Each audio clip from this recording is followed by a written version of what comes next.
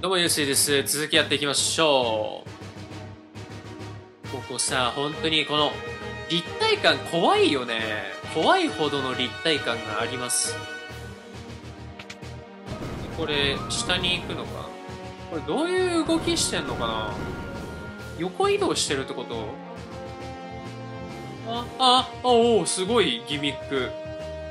楽しいギミックじゃん。右からかな？右から行く気がします。右から行く気がします。右から行く気がします。よし、間に合った。多分これで、オートバトルしたら、チョコボが出されるかな。あ、こっちかな。で、ダクトを通るんだ。おもれえじゃん。こういうのね、好きなんだよ。なんかさ、今作、前回か前々回にもやったように、ツタをさ、登る登らないみたいなね。登るのか否かっていう話がありましたけど、そういう面白さいいよね。別に、普通に進んでもいいんですよ。ツタじゃなくて、はしごでもいいんだけど、っていうね。今も、そんなダクトじゃなくても、ね、普通の道でもいいんだけど、でもダクトに入るという、この気持ち。フラッシュが怖い。あ、暗闇になるのか。暗闇になったら当たりにくいんか。なんだっけ、暗闇って。もうすっかり忘れてるからな。普通の攻撃が外れやすいんだっけ。で、まあ、回復しておきましょう。暗闇31個持ってきてよかったね。てれってれー。これは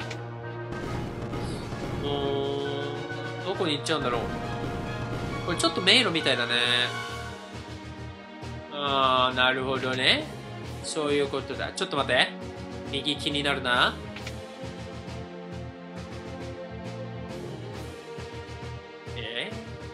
いや、ちょっと、違うか。まあ、行ってみるしかないな。行ってみる、やってみるしかない。これは真ん中だと睨んでます。ああいうさ、宝箱取りたいよね。すごい当たり前のこと言ってるけど、ああいう宝箱取りたいよね。デブチョコも出てきてくれ。結構渋いね、確率的に。どんぐらいなのね。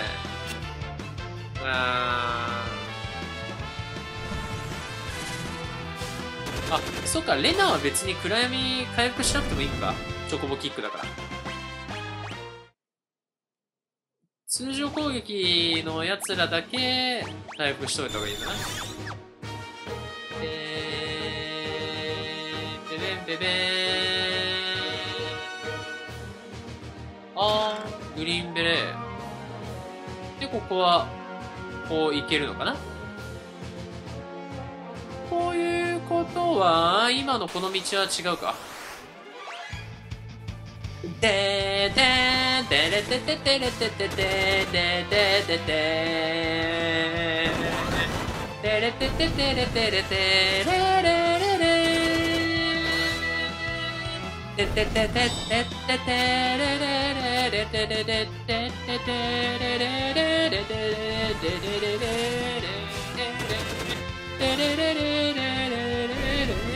で、ここら辺からがちょっとね、BGM 怪しいですよね。なかなか聞けないから。ちゃんと全部歌えるようになりたいよね。なんか、前もちょっと話したかもしれないですけど、久々に FF2 の自分の実況を見たんですよ。その時にね、もう、スラスラ音が出てきて、歌えて、めっちゃ嬉しかった。なんか、ちゃんと記憶に残ってんだなって。それがね、本当に嬉しかったんですよね。だから、なるべくね、全曲歌えるようにはしておきたいんだよね。何の自己満だって話ではあるんですけど。そういうさ、なんかいけるよー。なんか正解っぽい気もしなーい。でも宝箱ゲットできた。王族の子って、ナイス。こっちからじゃないよね。こっちから行けないって話だよね。あ、これ暗闇。おー、蹴りいけた。暗闇回復しなきゃって思ってたけど、蹴りいけたか。蹴りは特技扱いで、通常攻撃じゃないからかな。なんか、そんな感じするよね。で、ファリスは通常攻撃だから、絶対に回復しなきゃいけなくて、暗闇を。蹴りいけるんだ。いけるんだったら回復しなくていいか。かっこいいしね。サングラスしてるとかっこいいしね。ファリスだけか。回復 しなきゃいけないの。あ、で、ここいける。なんかいけるか。で、一回行った道なんでね、もうこうやって行っちゃいます。でれれれ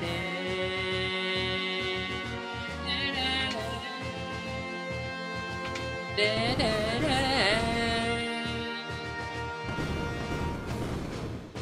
で、下に、この、辿ってくんだね。真ん中がダメだったんで、次、あいや、待って待って。ダクトと、まあ、はいはい。そういうことね。わかってます。そういうことね。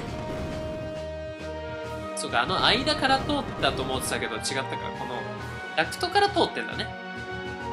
で、さっきは、左から3番目を通った。ここかな？頼む。これ正解じゃないか。あ、正解だよね。ここ正解だよな。行ってないし。あ、どっちだろう。おやおや、なるほど。ちょっと待ってよ。ってことは、あ、エンカウントオフにしたままでした。ごめんなさい。トゥトゥトゥレツテテレステテレステテレステテレステテ。まあでも、蹴りも外れちゃうか。さっきなんでいけたんだろう。外れることもあるよっていうね。下、そんな攻撃ある？タオパイパイじゃねえんだから。タオパイパイじゃねえんだから。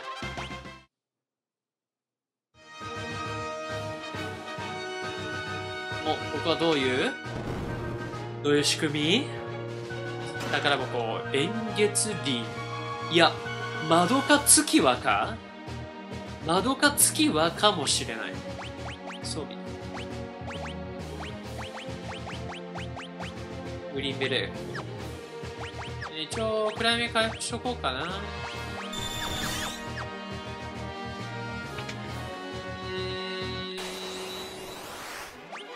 テテテテレステテレステテレステテレステテレステテレレレレ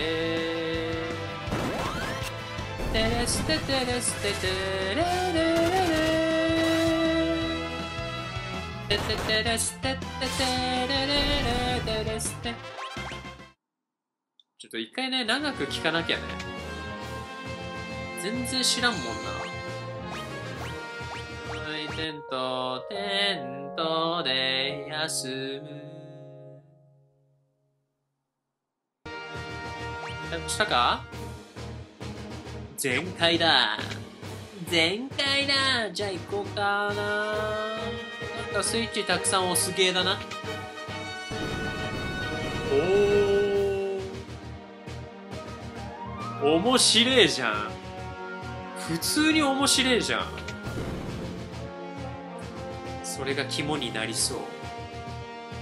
それが肝になりそうです。いいよ、これ曲聴けるかもしれない。ラララララララララララララ。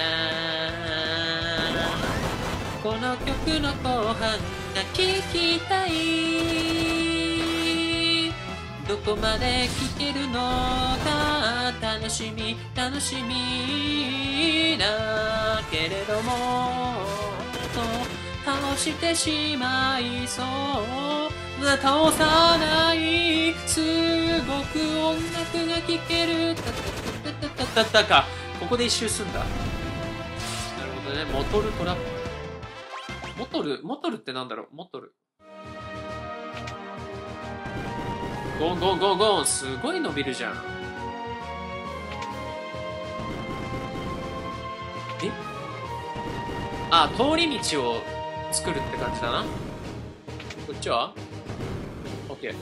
多分やってることは合ってると思う。倒します。でね、これはこっち。わかるのよ。長年やってきてるからね、わかっちゃうのよ。あ、で、ちょっと待って、違う。宝箱取る。エリクサーナイス。これは最後の、ちょっと待って、最後のこれが気になる。あ、何もなんない。何だったんだろう。さて、ボスっぽいな。ボスくせえな。右側とかなんかあるか。あ、なんかいる。すごい、ちょっとドキドキしてる。ボスっぽすぎて。ボスっぽすぎてドキドキ。じゃあ行こうかな。よし、行くぜ。あ、そうだ、女王がなんか怪しいっつってたんだ。カルナック女王。え、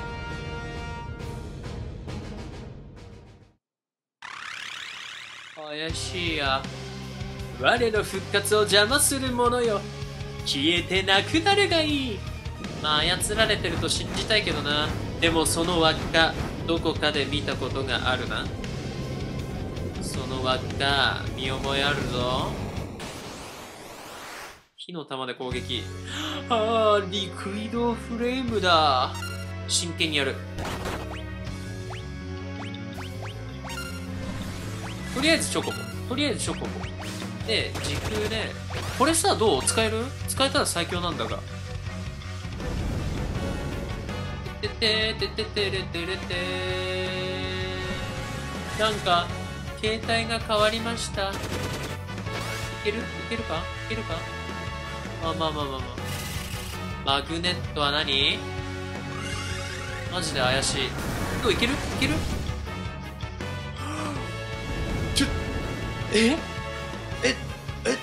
強すぎないか？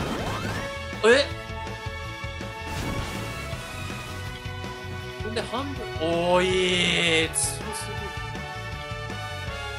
ちょっと待って、冷静に行くよ。冷静にさっと戦うよ。パイラとかさ、これ選んでる間は大丈夫。こ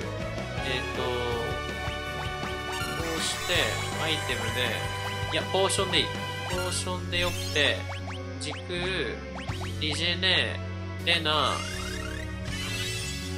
で、本当は召喚で全体回復のやつやりたいんだけど、召喚いけるかな？ファイラ、自分に回復ね。回復 OK。全然いい。てかさ、あれが強すぎない？ちょっと待って、これ使う。ケリーでやる。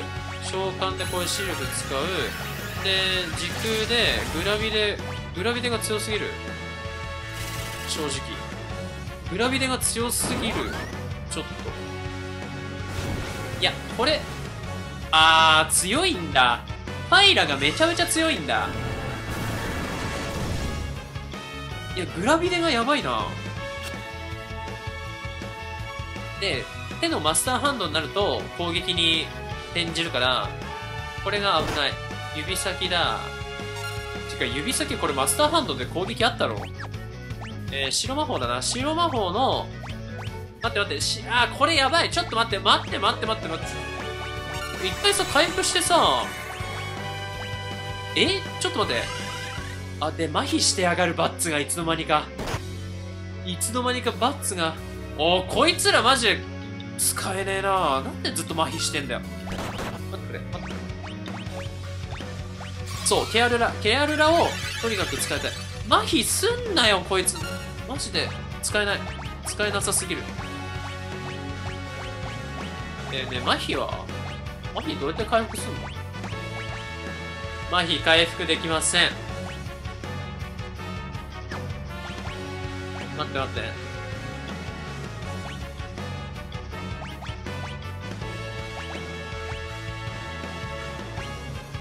敵の時間の流れを遅くする。ヘイスト使うかな？ヘイストで、レナ。ヘイスト使います。ヘイスト。ちょっとさ、ガラフ狙い撃ちされすぎ。やめろよ、マジで。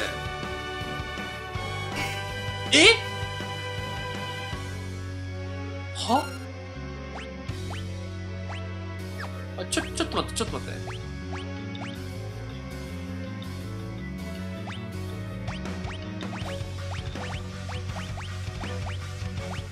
え？沈黙状態。ちょっと沈黙状態できたらいいな。できたらいいけど。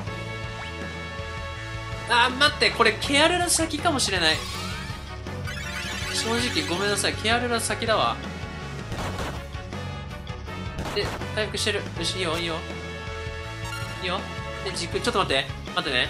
これヘイスト、多分ね、あとちょっとだから、倒せるんだけど、こっちが倒されたくないよな。せっかくのボスだから、ABP も全部ちゃんと手に入れたいんで、それを危惧してる。早くする。バッツだ。これバッツ。こ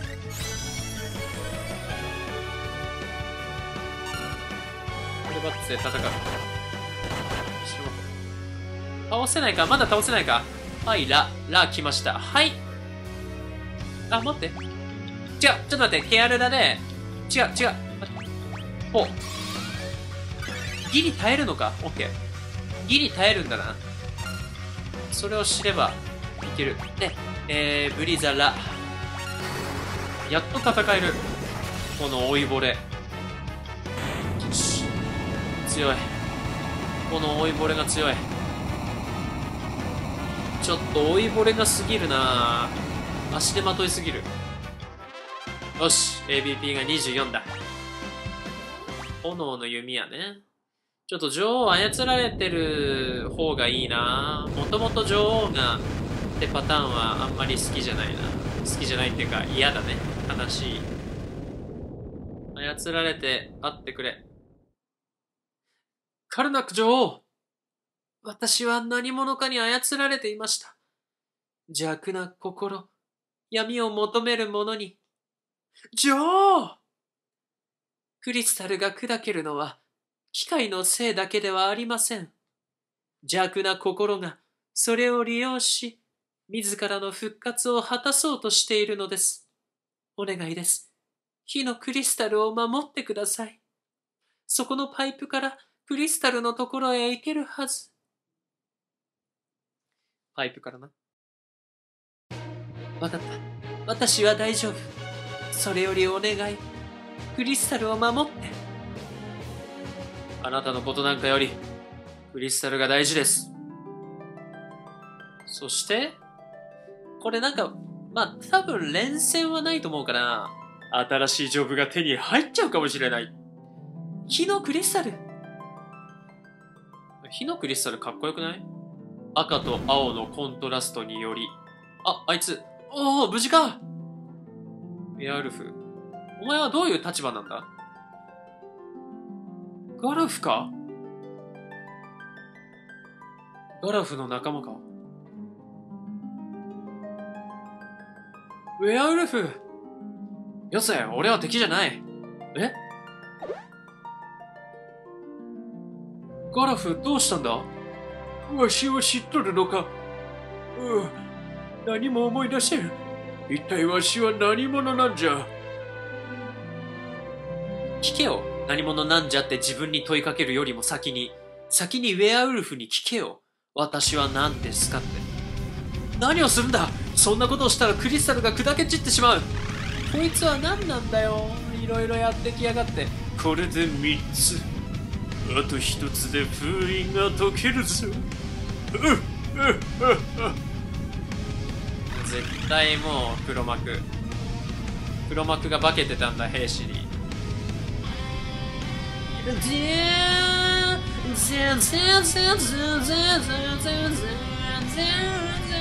ダメだ、レバーが壊れてる。元に戻らない。何それは。何分断されちゃったウェアルフと。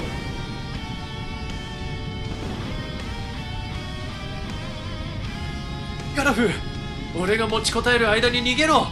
最後の一つ、土のクリスタルを守るんだ。結局聞けなかった、ガラフの正体が。もうやられるわ。さあ行け。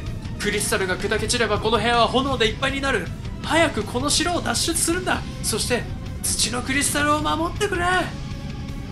ウェアルフ、助けましょう。助けられるか。ダメだ。もう空の柱状態だ。ダメでした。ガラフ、頼んだぞ。うわー、秘密を後に残すタイプだ。砕け散った。砕け散ってジョブ手に入れたいんだけどな。砕け散ることはもはやどうでもいいんだけど、早くジョブを見せてほしい。とにかくジョブ。1も2もジョブ。とにかくジョブが欲しい。新しいジョブが。ジョブのレベルを上げることに、すごく快感を覚えている。さあ、どうすればいいんだ。炎が消えていく。ファリスやっと喋った。そういえばファリスずっと喋ってなかった。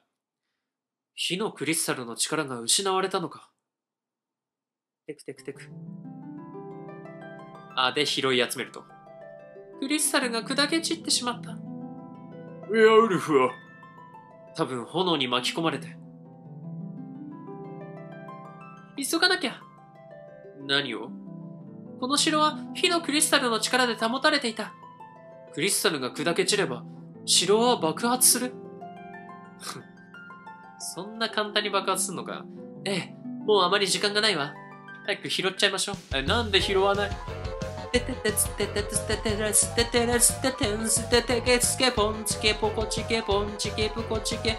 カルナック城爆発まで10分。結構長い。しかもちょっと待って、リアルタイムなんだ。時止まってますね、ちゃんとね。これはありがたいね。じゃあゆっくりと一回ポジション使ってね。ゆっくりと。もう一回。ってあくびもねしちゃって。よし、10分間な。いけるだろう。カルナック城。オッケー。カルナック城。カルナック城。てかこの音楽ここまで聞くの初めてかもしれない。うわ、ここら辺すごいいいじゃん。で一周してんのか、これで。一回外出るってことだよね。カルナック軍曹。待って、かかれ。ちょっと待って。チョコボでいける。蹴り。黒魔法でブリザラ全体。11。余裕じゃないか多分余裕です。余裕。とりあえず余裕です。とりあえず。絶対余裕だわ。ブリザラで一撃だろ。いけたろ。ちょっと強いね。倒せない。なるほどね。こいつ。何？ただの軍曹じゃないわ。さっきの逃げ切ったやつか。正体を見せろ。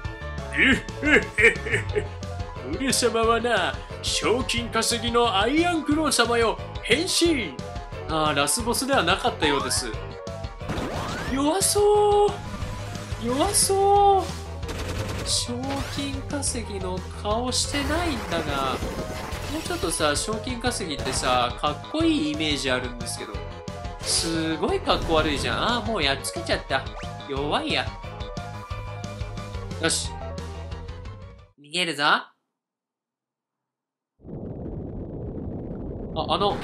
壁が壊れるか。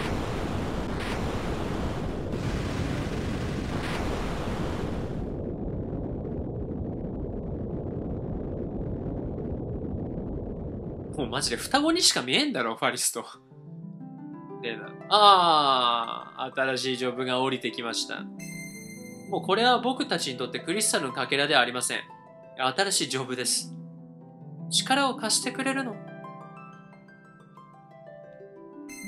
ピンピン。かけらに眠る勇者の心。魔獣使い。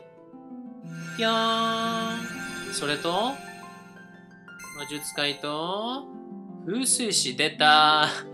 前作で一回もほぼ使わなかった風水師ね。使い方が全くわかんなかった風水師ね。忍者。忍者強そうだね。やっぱさ、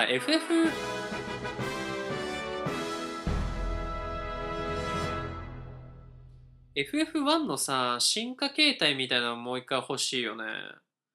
あれ結構良かったのにね。で、左にも行けると。一回、別に回復しなんでも。一回回復しようね。あ、誰かいる。あ、そっか。城がなくなったから城にいた人たちはみんなこっちに来てんだ。ちょっと待って。城に行ってない場所あったなぁ。言っとくべきだったか。2階に女王がおられます。でもお怪我をなされていて。ああ、城はなくなってしまうし。でも俺らを閉じ込めた罪は償ってもらいますからね。大臣には。しっかりと。だって冤罪だもん。冤罪をさ、やった大臣なんだから、ダメですよ。暗闇が来ないで。ダメだ、女王を助けらんない、今。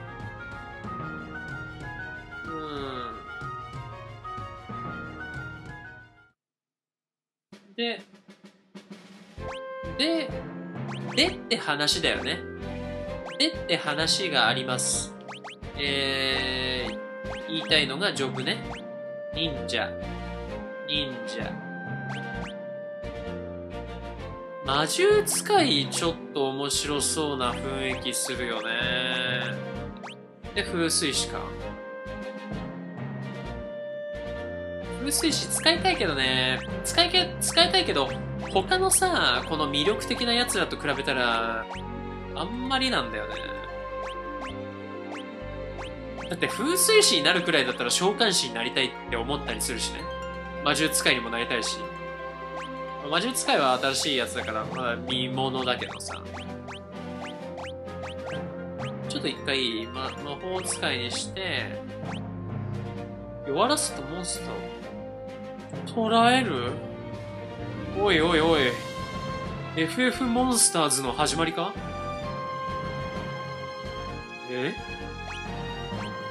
ちょっと待って、一回やっていい？捕らえる。めちゃめちゃ気になるんですけど。捕らえるめちゃめちゃ気になるな。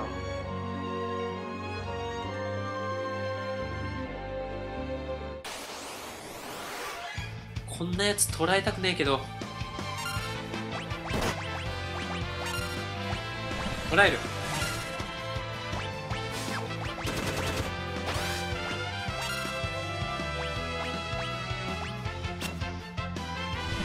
あ、弱らせてからタイプね。わかったわかった。なるほど。てててててれてれてれれれれ。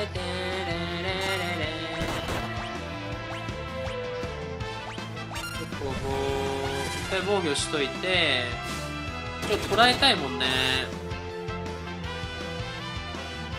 オッケー。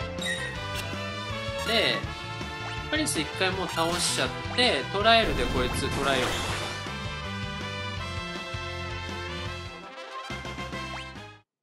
ゲットしました。ゲットしてどうすんの？これで、アビリティが変わるのか？ああ？なんだ？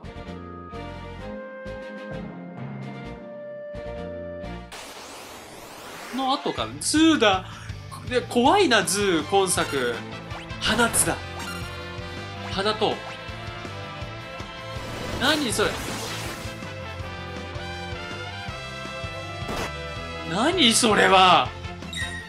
はぁ？で、何にも強くないじゃん。正直、歯なんだが。でも魔獣師、ちょっと、ダメそうだね。なんかめんどい。正直めんどいわ。この戦い方が。捉えてすぐに放つとかだったらまだしも、それ正直めんどいな。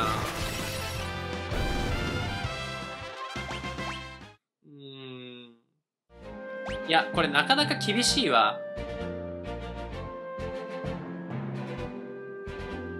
ちょっとまあ、レベル1のアビリティだけ見とくか。一回レベルアップさせましょう。ABP の。はい、なだめる。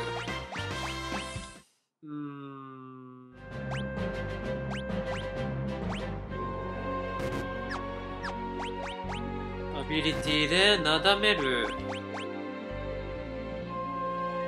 魔獣に属するモンスターをおとなしくさせる。いや、これ魔獣使いなしだわ。もうなんかだもん。それだったら忍者だよな。でもそんなことよりも文句が強い。そんなことよりも。正直文句が強い。ちゃんと強いもんな、文句が。で、カウンターね。カウンターも強いよな、やっぱ。カウンターがしっかりと強いわ。ファリス時空、まあ、時空か、今んとこ時空だな。はい。じゃあ、まあ、とりあえず、ユースイの時間的に今日はここで終わりにしますね。はい。じゃあ、次のユースイへバトンタッチ。はい。じゃあ、続きやっていきます。レベル上げしました。20までやりまして、で、あと、まあ、バッツもね、忍者やったりとか、パリスのジョブがですね、ナイト、マックスまで行きました。ね、マックスまで行くと、マスターって出るんだね。レベル6。マスターまで行きました。まあそんな感じで続き行きましょう。で、おそらくですけど、ここに行って、ちょっとシドに話しかけんだよね。わしがあんな機械を作らなければ。落ち込んじゃってる。みんなわしが悪いんじゃ。わしがいなければ。ガキみてえなことしてんじゃねえよ、ジジイが。シド辛いじゃろうな。みんなうなだれちゃった。よ。多分これがなんかのフラグだと思うんだよな。一回街行く？あんまり意味ないかな、街行っても。指導、意味なさそう、なんか。指導、で、こっち側にね、行けるようになったんで行きましょう。で、戦っていくんだけれども、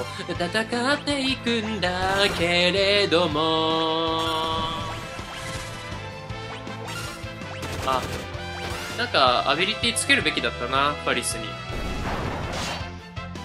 で、バッツも、文句に戻そうかな。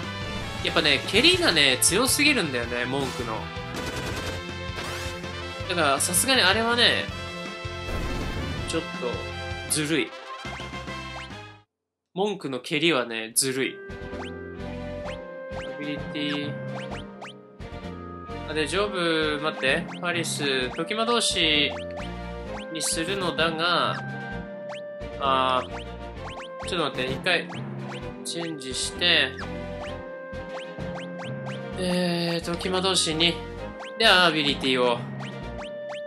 アビリティ6なもん覚えてないからな、パリスは。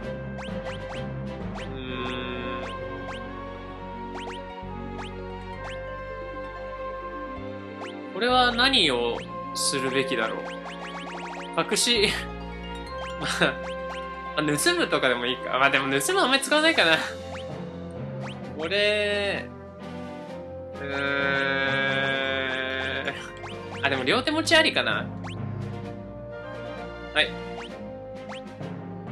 最強。あれこれ何にも持ってなかったっけ？じゃあダメじゃない？時魔導士弱いか？ちょっと待って、時魔導士弱いか？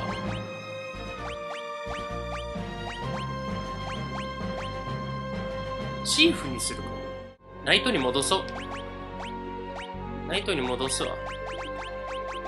で、これで時空だ。これがいいかな？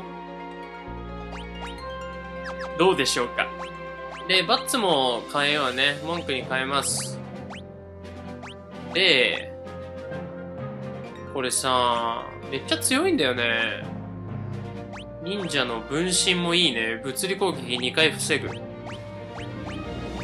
でもやっぱりカウンターかな。先制攻撃もいいけど確率か。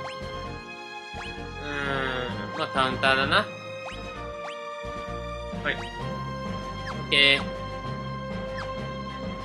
下に行く。何かがあるかな。サイレント B だ。絶対サイレントじゃないよ。B なんだから。B がサイレントだった試しがないからね。2回攻撃。なぜか2回攻撃。なぜか2回攻撃するよ。バッツはする。2回攻撃するよ。ルルルルルル。街あるかなこっち側に。なきゃ困るんだけどね。あるだろう。あるだろう。ないんだ。あったあった。なんかあった。なんかがありました。新しい音楽だね。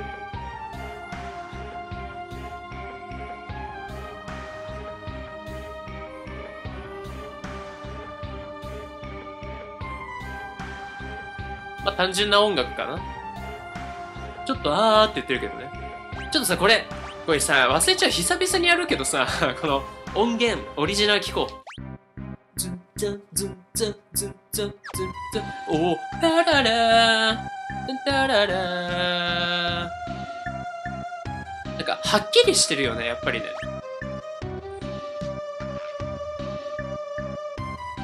なんか、ギロみたいな音が、いいね。ギロみたいな音。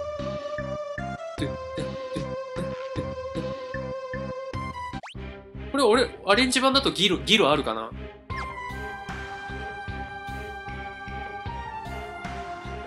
あんまりギロの音は聞こえないな。デレデレレ、何どうしたのみんなどうしたの？ミドですか？シロ博士のお孫さんですよ。そんな設定あるの？ああ、どれに話しかけよう。ああ、ミドが行方不明なんです。これは大変だ。何かの本を探すと言って、それっきりミドがいなくなってしまいました。大変だ。大変。ここの地下は魔物の巣です。なんで魔物の巣なの？上は？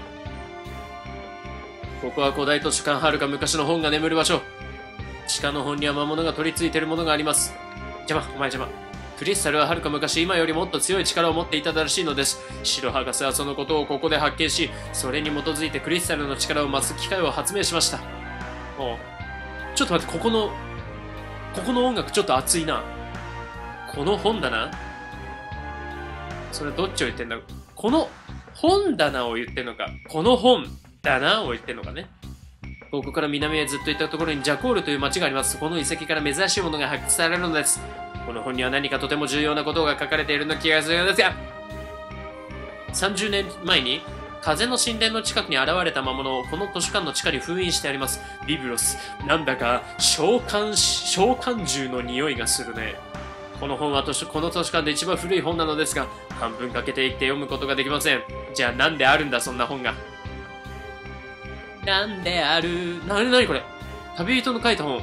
この不思議な杖を大空に住むあの方に差し上げよう。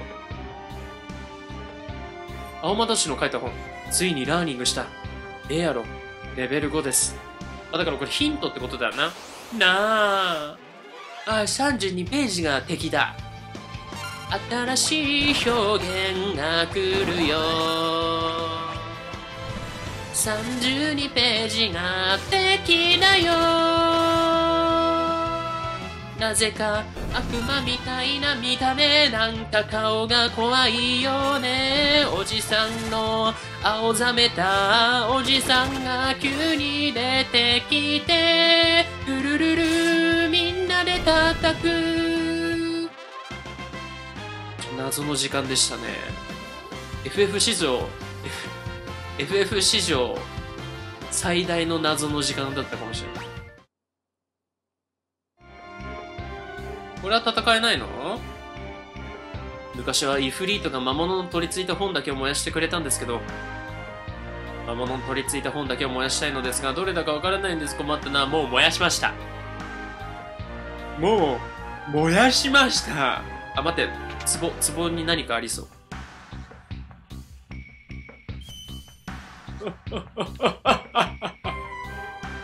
これだぞ、これ。じゃあ下に行こうかな。そこは何もない。あ、別に下から通れないんだ。ね、くぐっていけるかなと思いきや。じゃあちょっと行ってみようか。おう、ギミックが。そういう感じね。オッケー。わかった。楽しいじゃん。おい、なんだか楽しいじゃん。ねえ。ああ。楽しいじゃん。楽しげだ。楽しげ。あ？ここね。オッケー。スイッチが一応隠されてんだな。はい。楽しいじゃん。ねえ。ああ。暗くて見えないやつだ。あ、ちょっともうごめんなさい。エンカウントオンにしてたか。ここ音楽ここすごいいい。ここが熱い。いや、割とマジで好きだよ。ララララズで番付ぼこちきボンボボボンボボン。32ページだ。その概念がよくわかんないんだけどな。エアロラだ。あ、強いね。でも今の僕たちにとっては敵ではない。まあ、3発で倒せりゃまあいいでしょう。また32ページだ。たまにあるよね、小説とかでも。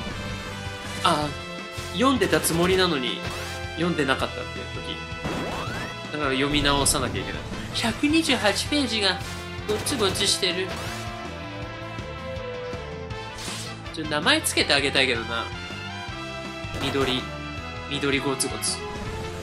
128ページっていうのなんかかわいそうじゃん。緑ゴツゴツにしよう。緑ゴツゴツって言った方がねえ、緑ゴツゴツもいいでしょ。幸せだよ。128ページって言われるよりも緑ゴツゴツって言ってあげた方がね。あと経験値ちょっと待って、4倍にしたままだった。経験値だけはね、1倍に戻しましょう。でー、トゥルルー。なんかありそうだよね。分かってた。ユースイはね、知ってるの、そういうの。全部ね、知ってんだ。緑ゴツゴツがやってきた。緑ゴツゴツ、ルンルンルンルンル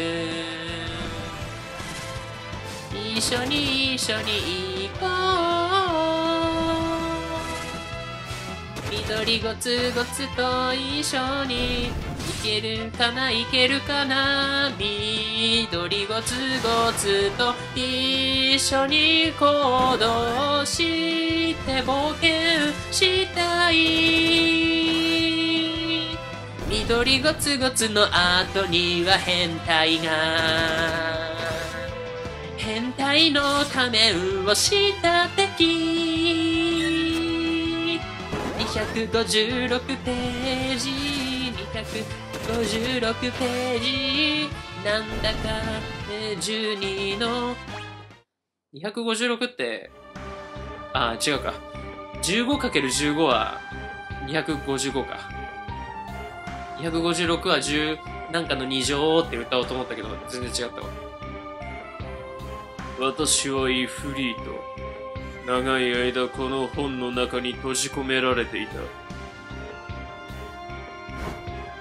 私の炎に耐えうる者のみ私を呼び出す資格を持つ。あ、でもこれマジで取っとこう。イフリートかっこいいね。ちょっと身構えイフリートだね。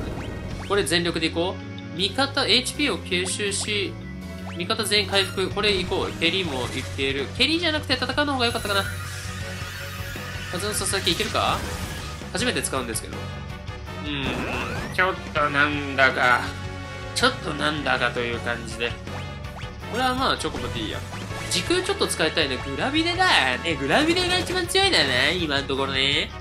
今のところの中で一番グラビレが強いから。これだよ。ミスだ。で、ミスんだよ。これ使えないかさては。あ、なんか強そう。ちょっと待って。強いね。これさては。これさては強いだ。ちょっと戦う。これ普通に行こう。普通にというか、ちゃんと戦おう。しっかりと。サンダラの方が、効くね。オッケーオッケー。サンダラの方が効く。グラビで効かない気がしてきたから、リジェネをかけよう。やばい。ファリッシュがやばい。ファリッシュなんでそんな弱くなってるの？ちょっと待って。危ねえ。お前さ、マジ。麻痺ってるじゃん。麻痺ってるよ。ちょっと待って。一回ファリス回復しないとやばい。まずい。待って。攻撃。よし。相手。危ねえ。ハイポーション1個しかない。ハイポーションが1個しかない。しかもどれぐらい回復するのか今作まだ使ってないよね、多分。ファリス頼むよ。500回復しろ。500だ。500回復したらもうこっちのもんだから。ちょっと待って。麻痺ってるのをやめてくれよ。なあ。麻痺回復してくれよ。結構さ、麻痺はさ、よくあるんだからさ。毒と同じぐらい必要だろ、麻痺は。なんで麻痺直す道具がねえんだよ。なあ。唯一回復魔法使えるのに。これ負けるんじゃねえか、さては。なあ。負けまであるぞ、これ。普通に。しっかり負ける可能性もあり。ちょっと待って、これ、回復させないとまずいよね。回復、ポーション使っても50でしょ？ダメだ、これ。負けるかもしれない、もしかしたら。負けるかもしれません。負けるかもしれません、これは。正式に負け。来た。レナが来た。レナいいよ。レナさえさ、じゃん。頼むぞ。白魔法。オッケー。危ね。間に合った。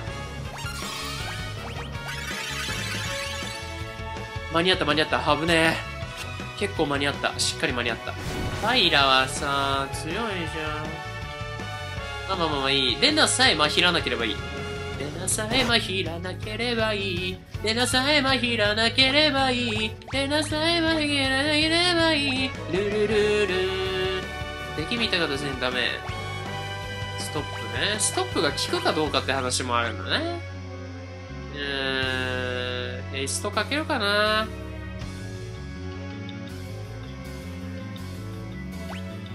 ヘイスト、レナ。白魔法でまた回復しようと思いつつ、意外と回復よりもプロテスが良かったりもする。全員にはかけらんないんだ。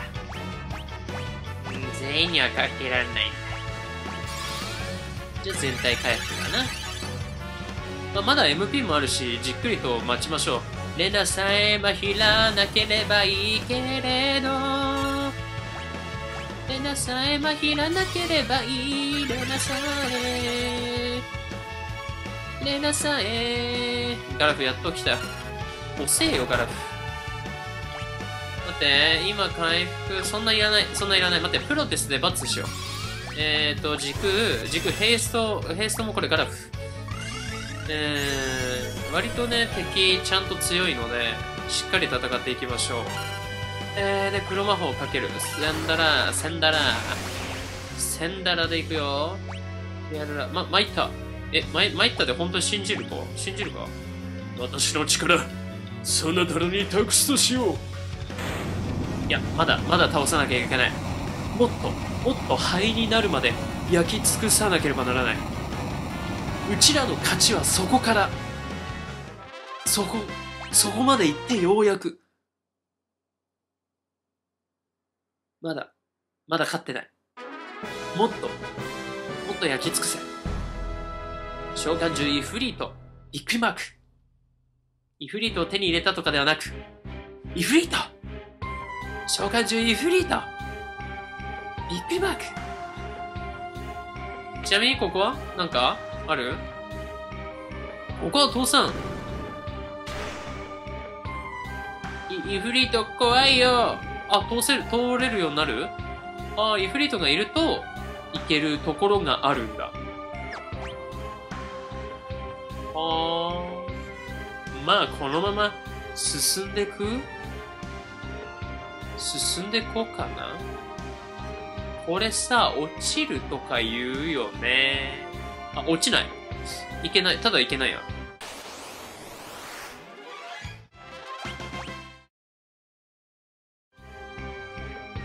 多分長いダンジョンだから、途中の回復のところあると思うんだよね。だからそこでテントとか張りたいね。テントとかはそこで張りたい。やった。これどこまで続いていくんだろうね。何がどこまでか。こ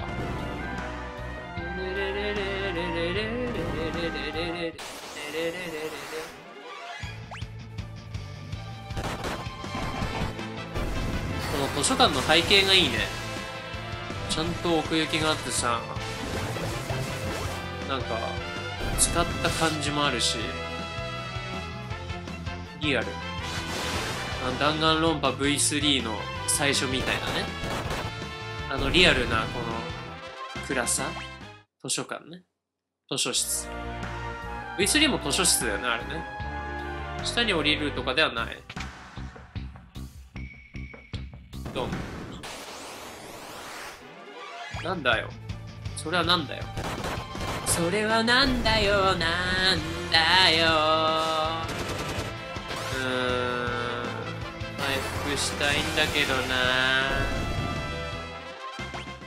な。あと、自分たちはどこへ向かってるのかがわかんないね。そもそもね。あ、やった、回復してるところあったわ。ということはなんかボスの気配がします。テント、コテージ全開。まあ、テントで十分。テントで十分。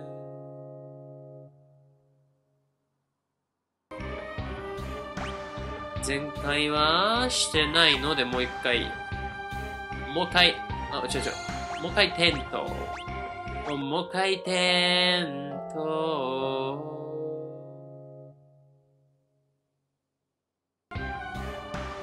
よし。行こうか。なんかボスかな。誰だお前は。あれはミド、あ、そっか、ミドを探すみたいなことを言ってたんだな。気をつけろ。嫌な感じがするぞい。ミドを守る感じなのかな、この本たちはさ。本当はいい奴らなのかもしれない。と、流水は睨んでます。今度はブリザラ使おう。今度は、ブリザラ使う。ああ、やっべえ。やっべえじゃん。イフリートだじゃあ。ここでイフリート。さっき、覚えたばかりのイフリートを使ってやる。いいね。火が弱いと見た。火が弱いと見た。そういうのダメ。本当に。混乱だけはダメ。しかもこの戦いのやつの混乱。ロードとかさ、やめろよ、マジで。お前自分自身400とかか、400、よし。まだ叱るべき。まだ叱るべき何か。イフリート、どっちもイフリート使う。もう時空杯、ヘイストをどんどん使っちゃうよ。結構強いね。普通に。あとさ、こいつと戦うときさ、本が2つ迫ってきたんだけど、これ、本が1つ分がビブロスとか言わないよね。それ嫌だよ。糸とかやめろよ。何やってんだよ。あ、元に戻った。ヘイスト、オッケー。ヘイストの逆ね。それならもうペーストでここまでか。でもこいつだが我が主の封印は空高く解かれるのだ。何封印されてんだっけ。ごめんなさいね。何せね、ユース寝る直前なの。寝る直前なのでずっとルンルルルルで歌ってたからね。この頑張りを褒めて。寝る直前です、今ね。だから覚えてません。今のこの30分ぐらいのストーリーなんて覚えてません。あと本があれだけでよかったね。敵が1匹だけでよかったです。ルルルルル、ここの音楽がいいよね。ルルルルルルル。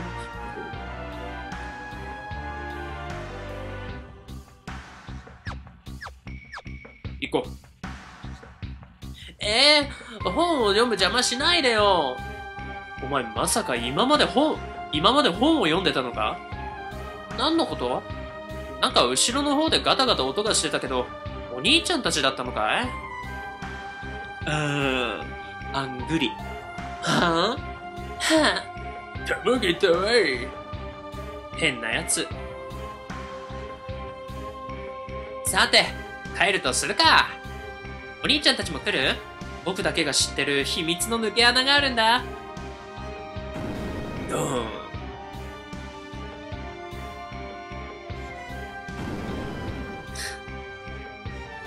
その本棚はどうなってんだよ。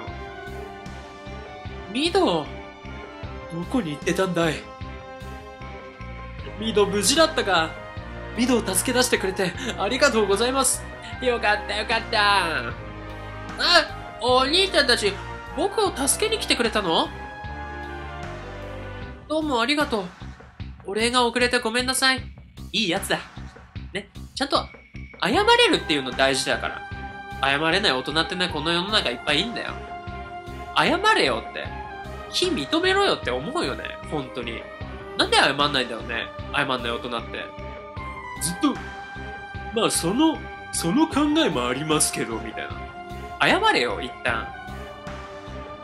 一回衝突した場合さ、謝んない？一回ね。そういう思いをさせてごめんなさいという意味で謝ってほしい。意見が対立してね。もちろんその正義はあると思うから、そっちの意見を曲げろとか言ってるわけじゃなくて、そういう思いをさせてごめんなさいって言える大人になりたいよね。まずね、そう。相手に一歩近づくというこの大事さ。これミドできてます。そうだ。それよりみんな、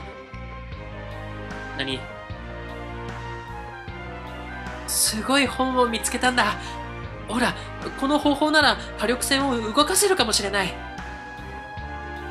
早く指導おじいちゃんに知らせなきゃ。指導？指導おじいちゃんを知ってるの？僕のおじいちゃんなんだよ。おじいちゃんはすごいんだ。研究しててどんなに苦しいことがあっても絶対負けないんだ。でも今の指導は、負けようとしている。そんなはずはない。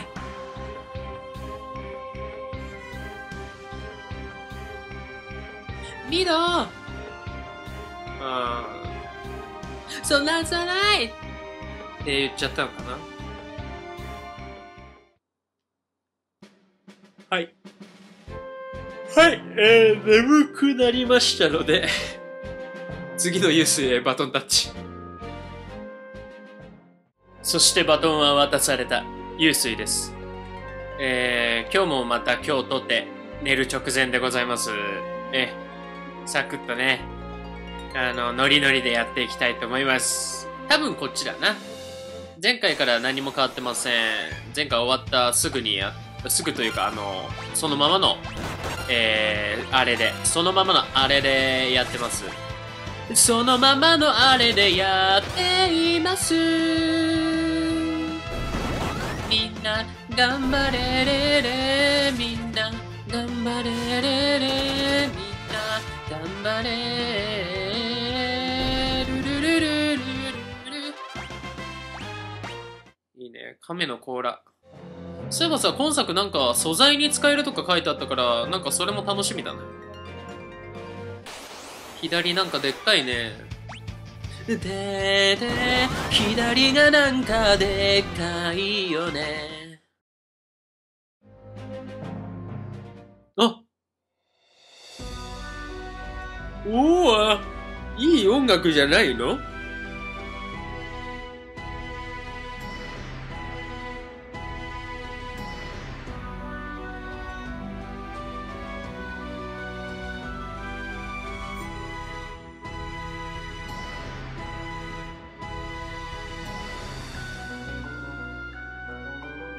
いいね。でれで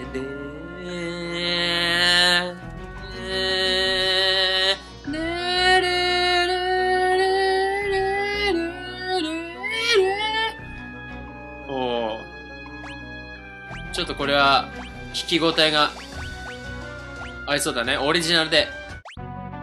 ポンポンポンポンポンポンポンポン。全然関係ないけどさ、ギル今、真ん中の1が4だったらめちゃめちゃ良かったね。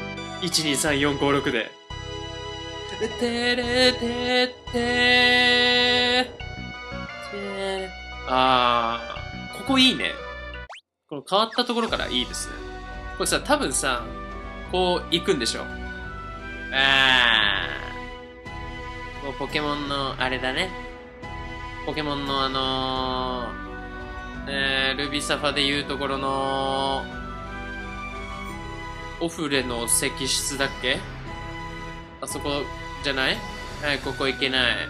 で、ここはさ、通れないんだな。で、これ無理じゃね？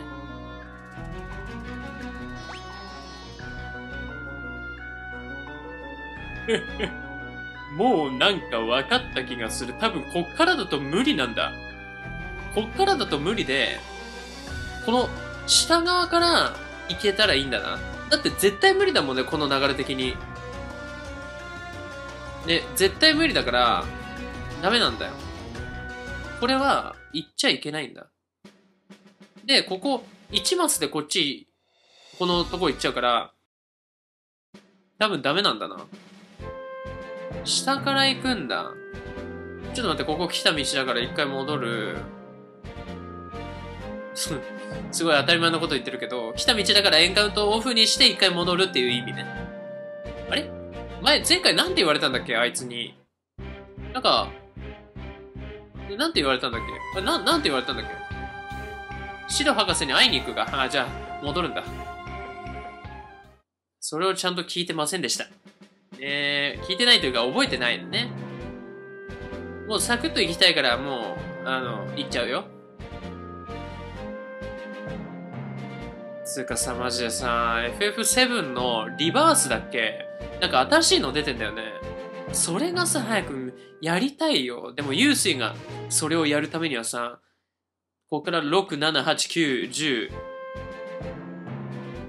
そこら辺やって、まあ、できれば16までやりたいでしょ？で、やった後、その後、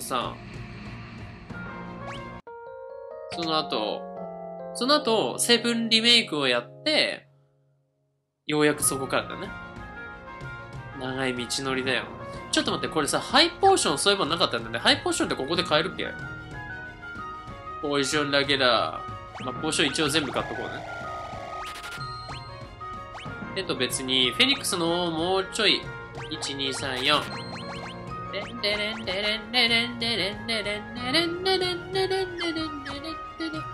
意外とこの音楽好きだな。そんで、シドどこにいるんだっけ？シドどこにいる？シドどこ？シドは。火力戦にいたかな？火力戦隅々まで見るべきな気もしてきた。ね。ここじゃない。下かな？下にいるかもしんないね。ちょっと見てみましょう。どこから行くのかな？わからないです。ここです。いるか？いるかな？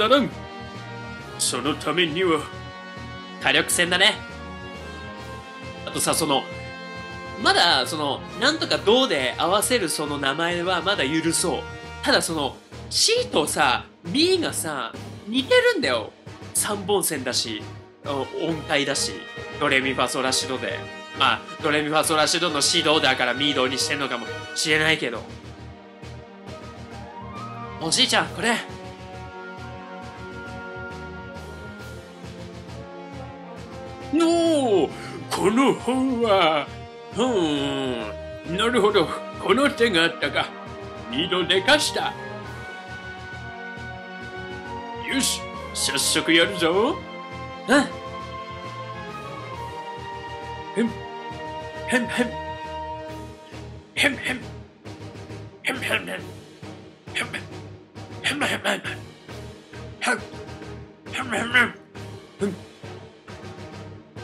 何のうんだよ。なんか言えよ。言葉があるんだから。言葉で分かり合わなきゃね。でんでれれれんでれれれん。お兄ちゃんたち邪魔だよ。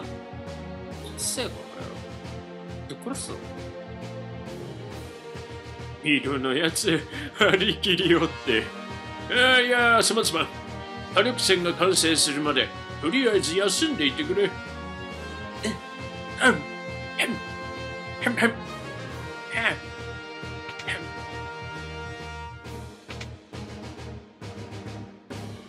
このプライバシーゼロの空間な。ガラフどうした？そういや様子が変だと思ってたんだ。どうしたんだ？ガラフ大丈夫？頭がよみがえる。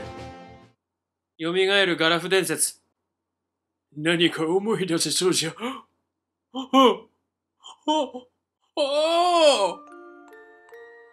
何？さっきの話じゃん。ちょっと怖い。ちょっとなんか怖い。おじいちゃん。見ろ。もうさっきのだよ。何？あ、おじいちゃんって自分が呼ばれたことを思い出してんだ。プルル。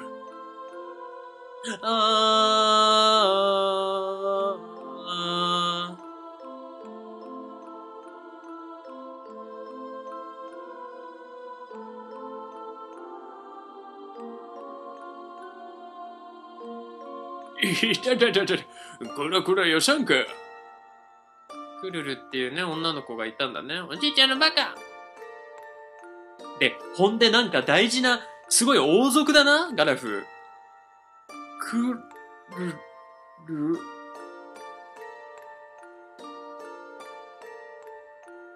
小安さんの方のクルルが思い浮かんじゃうね。ケロロ軍曹のね。ガラフどうした？何か思い出したの？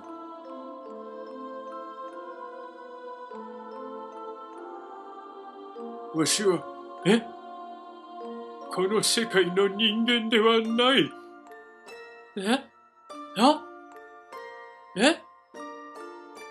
おいおいおい。面白いじゃねえか。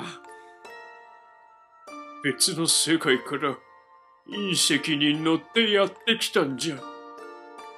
30年前にわしらがこの世界に封印した邪悪を蘇らせないために。邪悪が蘇る？そうじゃ。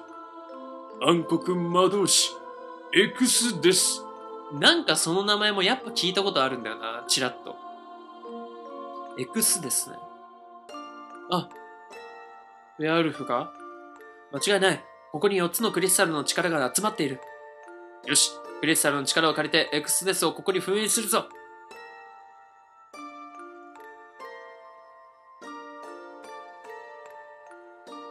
そして、地味にね、これも8分の6拍子ですね。ダンダンダン。30年前に、わしは一度隕石に乗って、この世界に来たことがあったんじゃ。世界っていう言い方で合ってる？なんかその地球、宇宙人っていうわけじゃないのかな。この世界って言ってるっていうことは、過去と未来みたいなそういう話がやってきたりしてる？もしかしてだけど。4つのクリスタルが砕け散れば、X デスの封印が解ける。そうじゃ。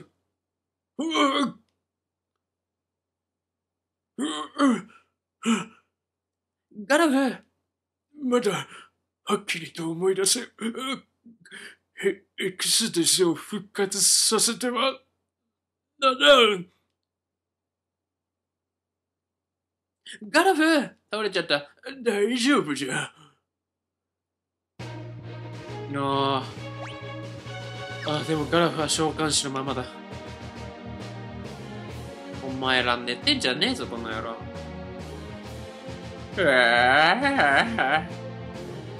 よく寝た。ユーシーはもう眠くなってきちゃった。ふわー、よく寝た。へへ、おじいちゃんの真似。これ人たち、うるせえよ。完成したよ。風がなくても動く船じゃ。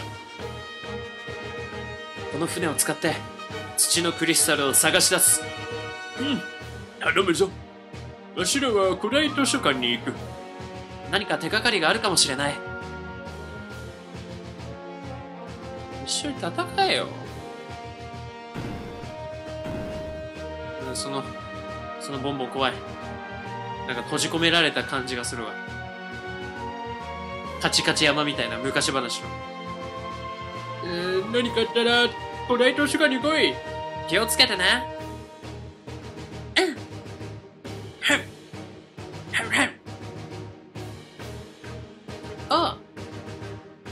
行くぞ。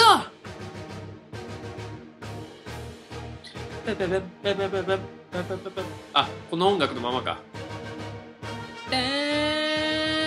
ほんでたくさん行けるようになっちゃうじゃん。ということはたくさんの街に行けちゃうってことだ。たくさんの街に行けちゃうってこと。敵全体攻撃しよう。たくさんの街に行けちゃうってこと。地獄の火炎。かっけえな、なんか。ポーズがやっぱかっけえもんな。デブチョコもやっぱなかなか来てくんないんだよな。あと敵が強い。ちょっと待って。敵強くないかい？でもまあ、攻撃力はそんなでもない。敵が少し強い気がするよ。でもイフリート、ちょっと待って。イフリートまずいか。違う。イフリートは強いよ。イフリートは強いよ。雷神の術。術？ちょっと待って、整頓する。これ大事。整頓。アイテム。で、投げる専用。これあれだ。そうそう、これね、調合の材料。ちょっと気になるね。投げるあれだね。忍者の、ジョブ忍者のやつ。まずはここに降り立つ、降り立てない。降り立てない。降り立てないよ、降り立てない。でもやっぱりイフリートでずっとやっとこう。フリート。なんかさ、やっぱ召喚師強いよね。もちろん体力と、多分、防御力もちょっと少ないかな。レナが呼び出すを習得。呼び出す？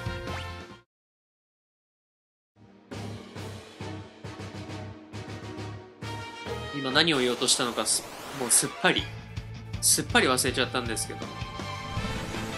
そう、召喚師ね。ちょっとやっぱね、3から出てきたんだよね、召喚師って確か。楽しいよね。なんか召喚別にさ、結局攻撃すりゃ変わんねえじゃんっていうのはそうだからそうなんだけど、なんか面白いよね、召喚師。なんか強そうだね。なんか強そうな敵だね。ちょっと待って、回復されそう。回復されない。回復されない。よし。トカゲ倒すよ。ちょっと一回入っとこうか。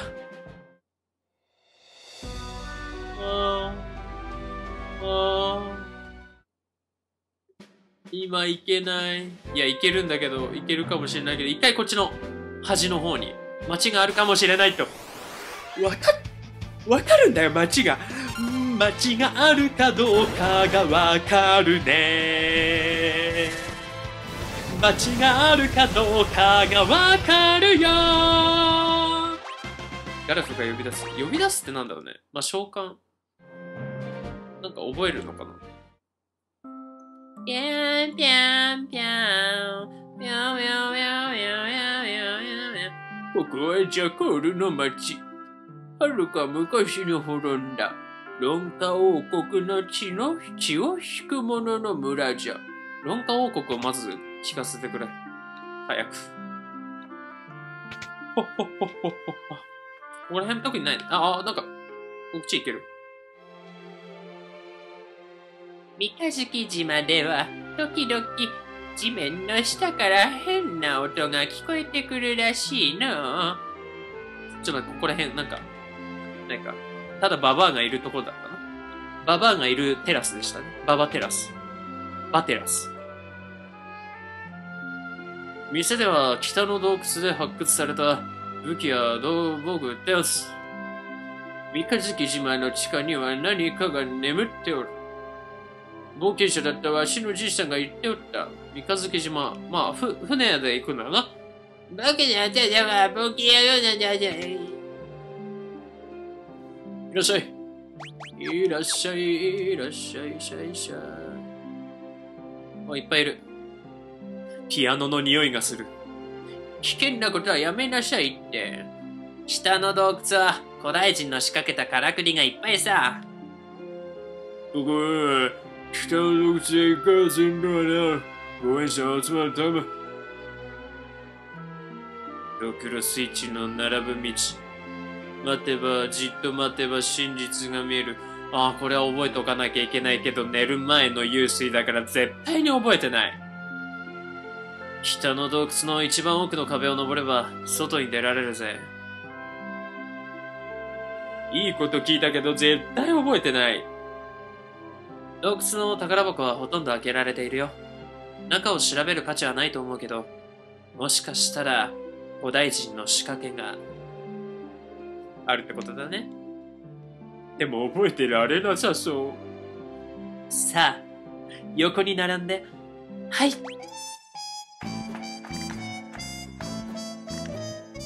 あなたも一緒に。で、お前と一緒なんだよ。俺はこの、お孫と一緒に画面の前のあなたも一緒に。もう一回。大塚愛さんのさくらんぼ以来の。もう一回。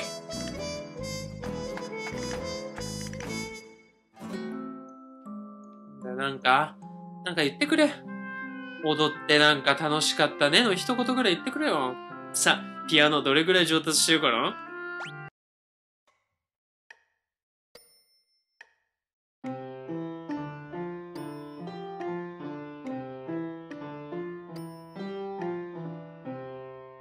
適当に弾いてんじゃねえぞ、この野郎。うまくなってるか？うまくはなってないだろ。待って、上にもまだいけんのかい？上というか、イストリーの滝って知ってる？ものすごく大きな滝なんですって。見てみたいな。で、ここに通じてたんだね。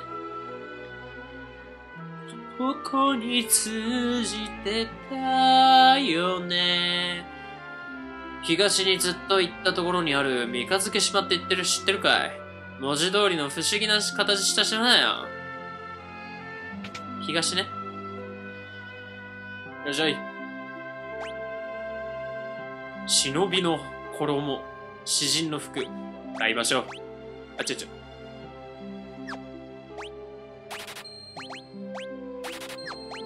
買う、最強、オッケー。あ、オッケーじゃない、ちょっと待って。あ、いいのか、詩人の服も買ったもんね。おう。買おうか。明治マッシャー。探検か。魔力1。アシュラ。銀の弓矢。まあ、敵を沈黙させること。まあ別に何でもいいけどね。明治マッシャー。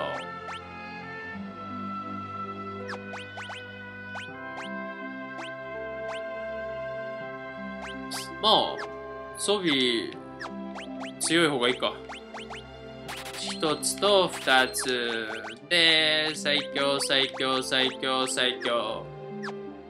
で、ちょっと売ろう。こうなったからには売ろう。売ろうねー。トン。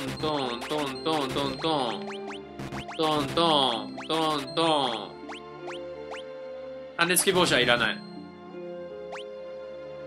コテもいらんだろ。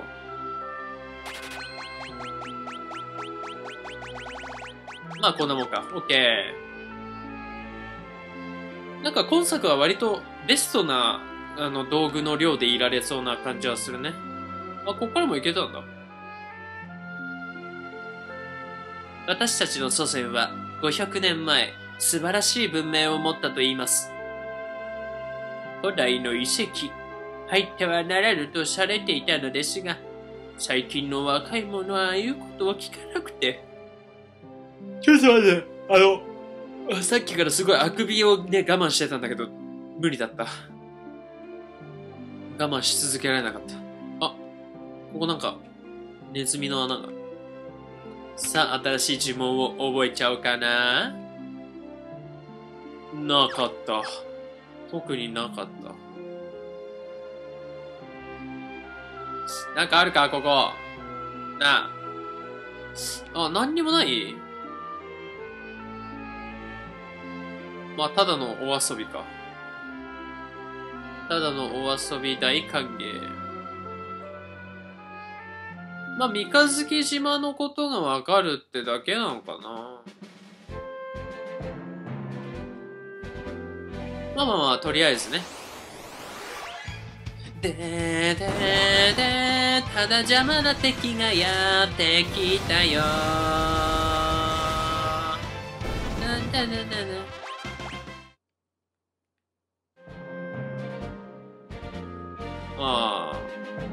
まあ、今回これで終わりにしてもよいかな。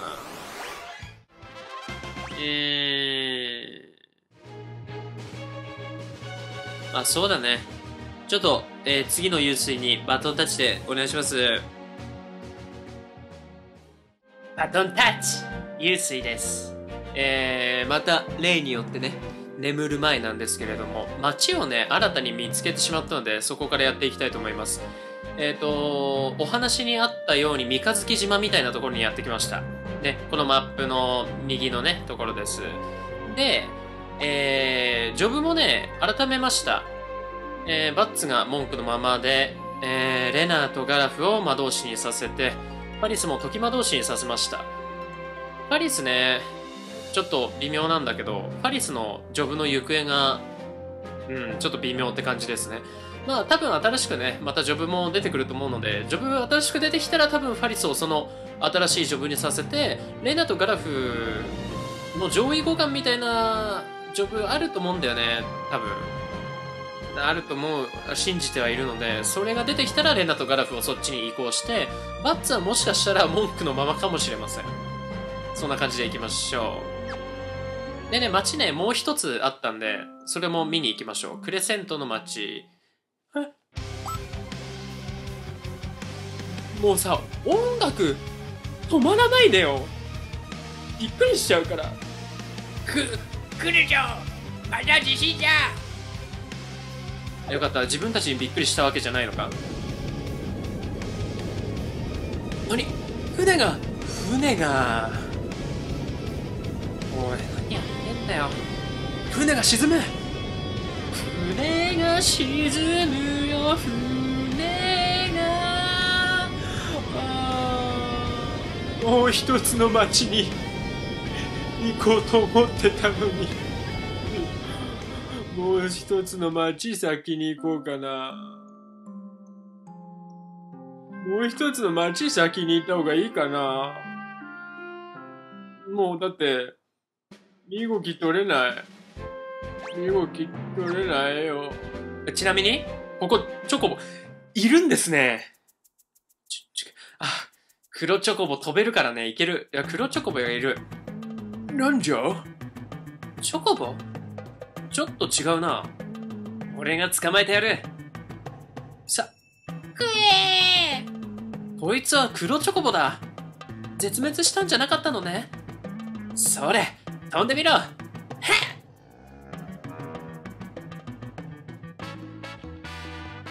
お、いいね。これもまた改良されてる。今降りちゃった？なに飛べないのか？今行けると思ったんだけどな。飛べないんだ。くえダメじゃな。こいつ？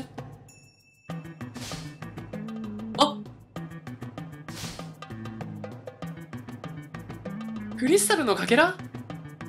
カルナックが爆破した時に飛ばされてきたやつ。よっしゃ。新しいジョブだ。思わぬ報酬が。こんなもん飲み込んでたから飛べなかったんだ。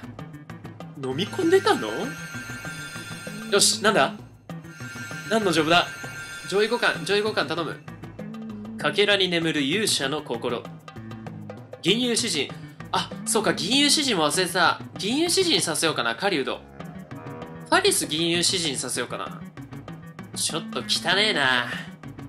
今度こそ飛べるかな。飛べそうだね。でも4人乗せてよく飛べるね。バーンバンバン踊ってる。バンちゃんと声が入ってますね。てってれつんてつてつんつんたつかたんたかたんたかでんてんてんてんてんてんてれれってれつてつててんてっててかたんてれつてつててんててで。じゃあもう船はいらないってことか。ね、本当に自由になんか移動できちゃうね。てんてれんてんてんてんてれんてんてんてんてれんてんてん。いいね。ちょっとさ、もう一つの街見に行きたい気分になってきちゃったんで見に行きましょう。ここここじゃないか。どこだっけな。ちょっと待ってね。左上に町がありました。しかもさ、この黒チョコボ結構飛べるんだよね。山も飛べる。あれここ降りられないの？ちょっと待って、降りられねえわ。やべえ、降りられねえ。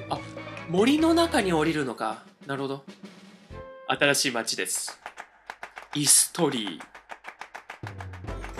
ーゲームがね、うまそうな。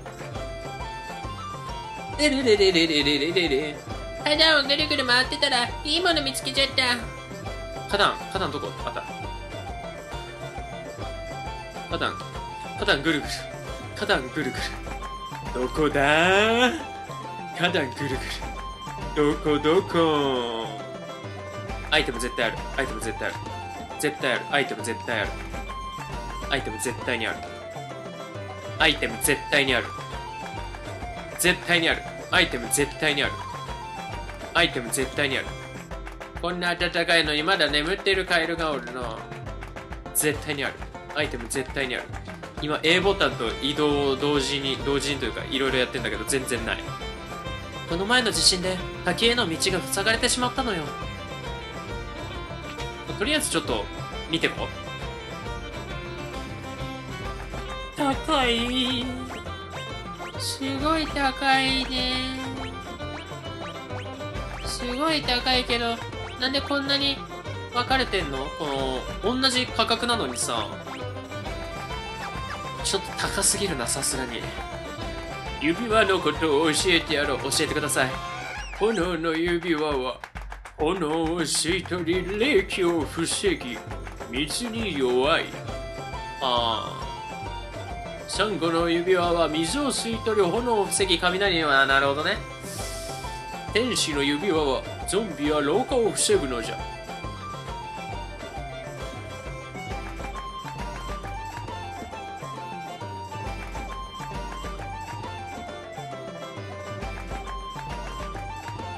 東にある大きな滝は見たかい？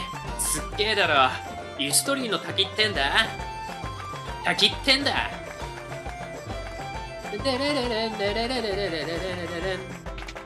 ここ道具屋、私の愛かな。なんやね。いいじゃん。隠し通路があるじゃん。隠し通路があったとて何もない。特にないかな。なんかありそうだけどね。ないね。なさそう。なさそう。こ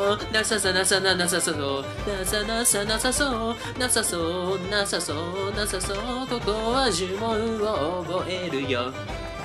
でも全然ダメだ。同じやつしかない。花壇の周り。東の森には変なじいさんの格好をした魔物がうろついとるぞ。稲妻でごつっと来るんじゃ。東の森ね。絶対にある。絶対にどっかアイテムある。絶対にある。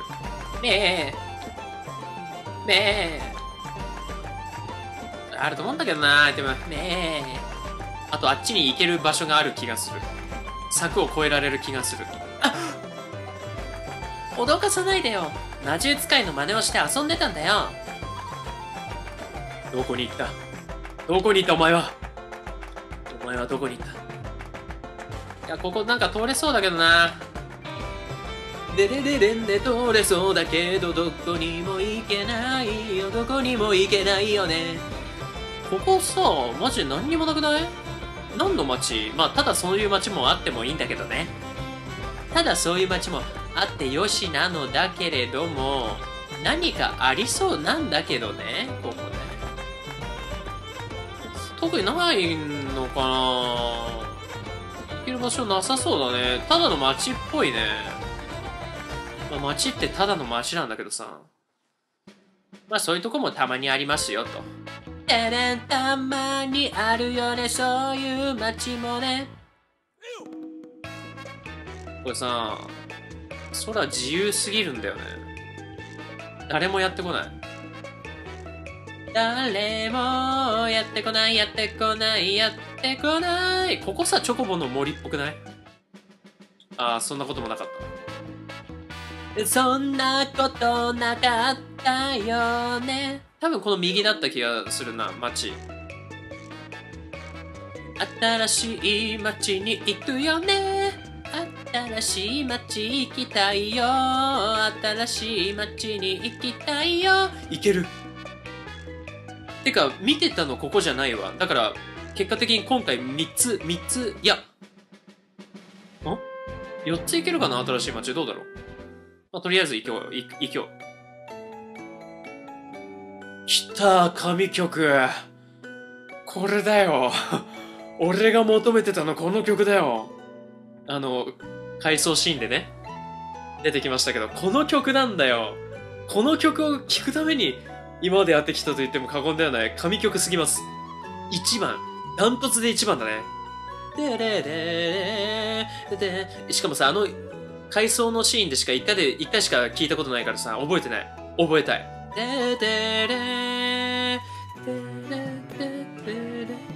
そしてこれがね、まあ、編集で文字にも出しましたけど、ケルト音楽っていうらしいんだよね。この民族っていうか、なんていうのかな。どこだっけ？ノルウェーだっけ？スコットランド。ノルウェーとかスコットランド、そっち側のね。まあ明らか日本ではない国の、音楽らしくて、ケルト音楽っていうらしいですね。だいたい3拍子っぽい。まあ正式にはね、全然まだ調べきれてないんだけど。まあこういう音楽好きなんですよね、ユースイね。あ、そこ行けないんかい。トゥラッタタララララ。あ、なんか、お墓がある。ステラ、ここに眠る。パパパパパパパパパパパパ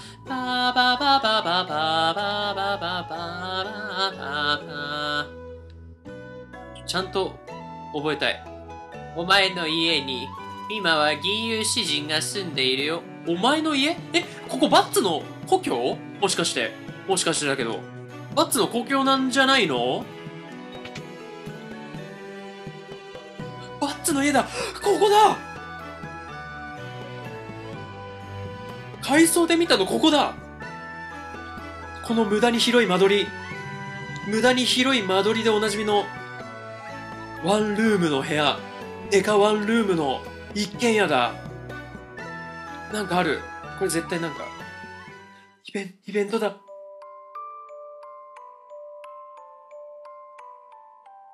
あ、なんか泣きそう。やだ、泣きそう。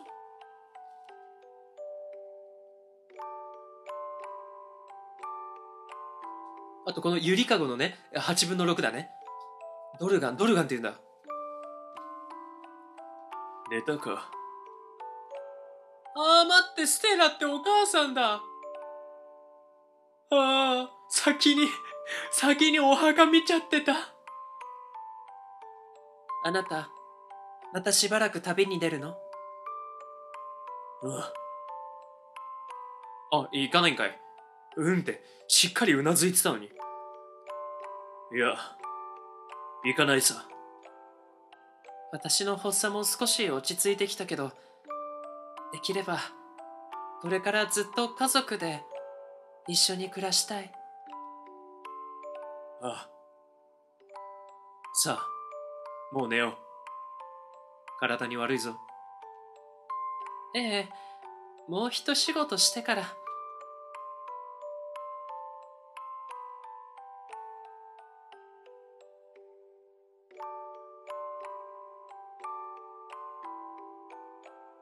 本当は行くんでしょ？やっぱり起きておったか。また悪い人を見張りに行くの？ああ。それがお父さんの役目だからな。僕も連れてって。お前は母さんと一緒に家にいろ。旅のことは母さんには内緒だぞ。うん。さあ、もう寝よう。ステラ、お前ももう休め。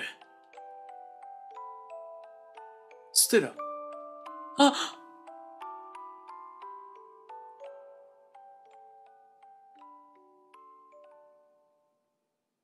ステラまあタイミングが良かったって言っちゃね。良かったっつっちゃあれだけどさ、でもまあちょうど良かったのかな。結果的に多分これで亡くなったんだろうから、結果的にね、ステラにとってはずっと一緒に入れたってことでしょ。ちょっと今のオルゴールの入りダメだよ。こんな泣くよ。多分だけどさ、そのドルガンがね、ラスボスかなと。闇落ちしたドルガンが、ラスボスかなと。良いメロディーですね。おかげで良い詩が浮かびましたよ。この歌をあなたの思い出に捧げます。誘惑の歌を手に入れた。これ絶対何か必要ある。だから闇落ちしたドルガンに攻撃する時の歌だ。もうそこまで読めた。これアイテムかな？違った。絶対違っ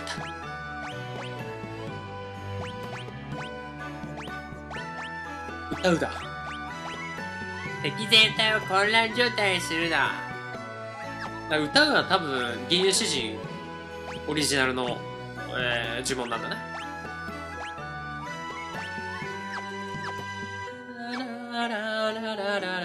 以前住んでいた方ですか？思い出の品もあるでしょう。ゆっくり見ていってください。でも多分他にはびっくりマーク出ないだろうな。これはあちちちもなんない。いや、ちょっと今のイベントやばかったね。熱い。てかマジでこの曲良くない？ねえ、この曲は良すぎない？以前の親父には世話になってくるね。思いっきり安くしとくぜ。思いっきり安い。エーテル？エーテルだ。エーテルだ。エーテルだ。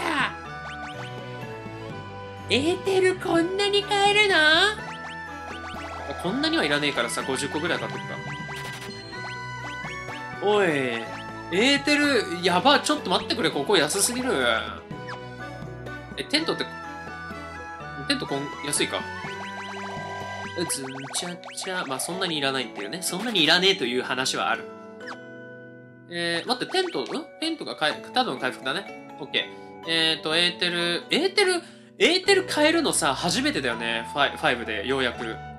それでかすぎるんだけど、正直。まあ、ここら辺てかね、思ったんだけど、前回動画撮って思ったんだけど、売らない方がいいね、道具。序文が変わってって、できる、装備できる道具が変わってくるから。売れない。ここら辺もちょっとだけ買っとこうかな。忍者多分使う気もすんだよな。ちょっとだけね。ちょっとだけ買っとこうね。ちょっとだけ買おうね。ちょっとだけ買っておこうね。ちょょっとだけだよ、ちょっとだけ買う、ちょっとだけだけど買うのがいいよね。ちょっと本当にさ、この曲神すぎない？マジで好きなんだけど、この曲。メインテーマと肩並べる、本当に。バッツ、俺だよ。また遊びたいね。昔に戻って。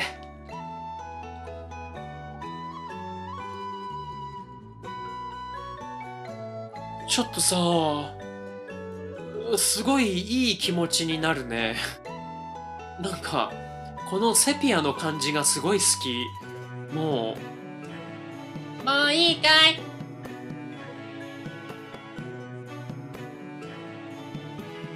登るね。昔メダルゲームでやってた飛び箱のゲームを思い出すわ。学校も飛べちゃうんだよね、あれね。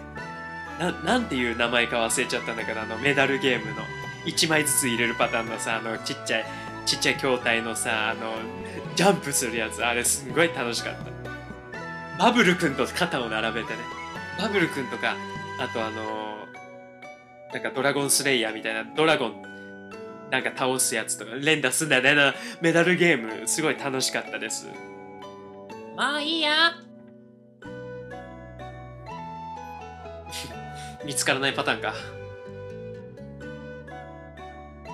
動けません。見つからないパターンでした。普通に悲しいお話ね。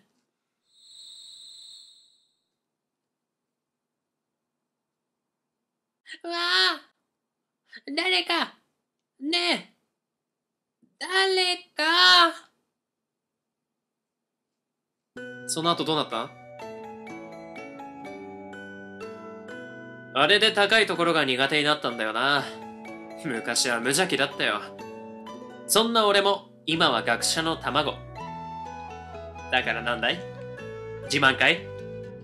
こっちは野原駆け巡ってるけど何か？バッツ、帰ってきたのね。私ずっと待って。ねえ、旅が終わったら私の話を聞いてくれる？あはー。でも僕にはレナというお嬢様がいるんです。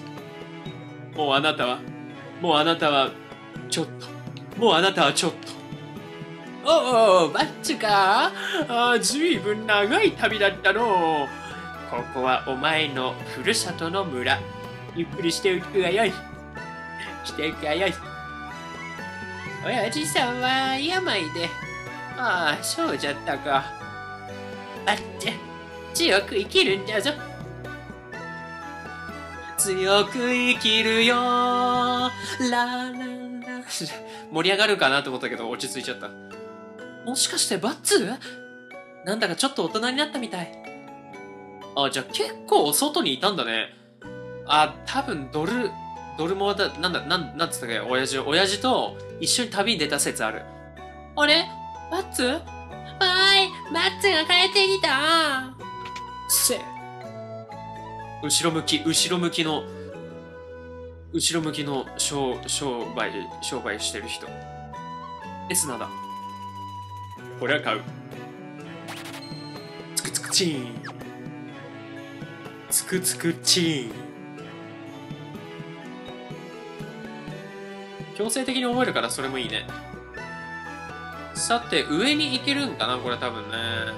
上に行けるのかしれない。別にそれは関係ないんか。とりあえず、他のとこ行こうか。で、このようにね、この白い高い山だけ通れないっぽいんだよね。その他の山は通れると。だからかなりの、もう世界牛耳りましたね、今ね。世界牛耳るるるるるるる世界を牛耳るるんるるる世界を牛耳るるんる。もうお前の役目はないんだよ。俺らには黒チョコボがいるからな。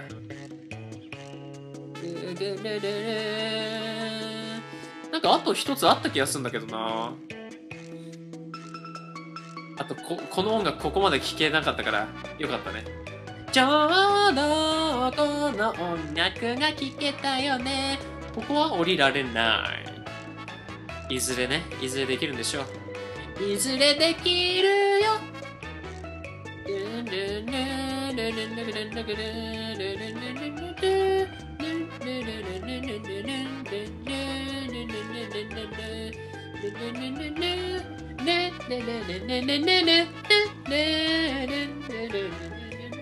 見てわかる通り、ユースイは今ご機嫌です。なぜなら、今日、確定申告が終わったからね。あ、でも見つけたところ、ここの左上だったんかな。もう終わりかなこれで。まあだからやっぱ三日月島が今行ける最終地点なのかもしれないね。今行ける最終地点。ちょっと待って、今さ、このさ、真ん中のバッテンのところって行った？今行ってたっけ？ここだ、なんかあるね。今見つけちゃってたから。なにこれ。何にも反応なかった。なんか隕石みたいにさ、触れたら普通に中入れんのかなと思ったけど、全然いけなかったわ。なんか道具使うんかな。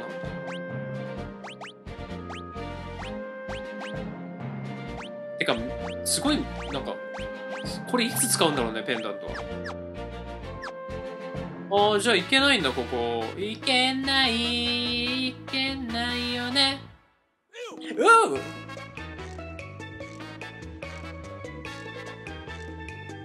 じゃあ三日月行こうか。三日月に行く三日月に行こう。三日月に行こうね。三日月の街に行くよね。よし。ああ、いけねえ、こっちか。降りる。まあ、今回の黒チョコボの音楽ちょっと滑らかだからいいよね。てか街探索してねえか。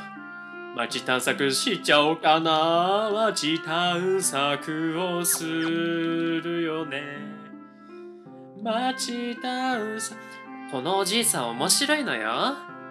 ねえねえ、遺跡の話聞かせてよ。西の大陸には古代文明論家の遺跡があるという。不思議なことに、その遺跡から発掘されたのと同じものがこの島でも見つかるのじゃ。じいさん、チョコボの話はこの人たちにも聞かせてやんなよ。黒チョコボは森で生まれ、森で育った生き物。一度飛び上がれば森にしか降りることができん。もう絶滅してしまったかな。いましたよ。いらっしゃい。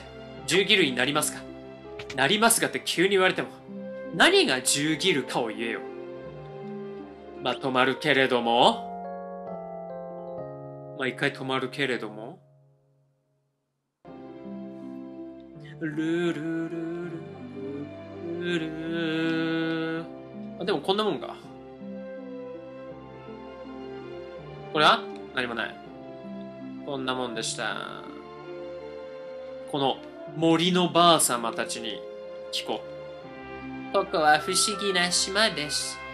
何もしなくとも作物は育つし、雨がほとんど降らないのに水が枯れることもありません。それは不思議だね。何か魔法がかかってるね。今年も豊作です。この島の土の恵みのおかげです。い